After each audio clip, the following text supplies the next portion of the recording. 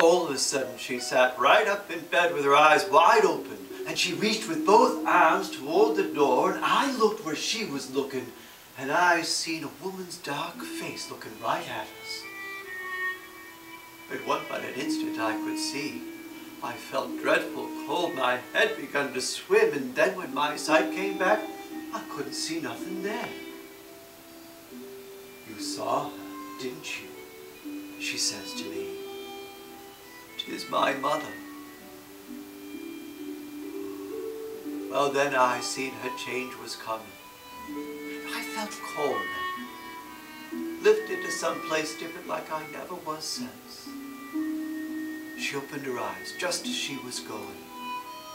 You saw her, didn't you? She said a second time. And I said, yes, I did. You ain't never gonna feel strange and lonesome no more. And then, in a few quiet minutes, it was all over. I didn't feel alarmed afterward. I never called it beyond reason that I should see the other watcher. I saw plain enough there was somebody with me there in the room.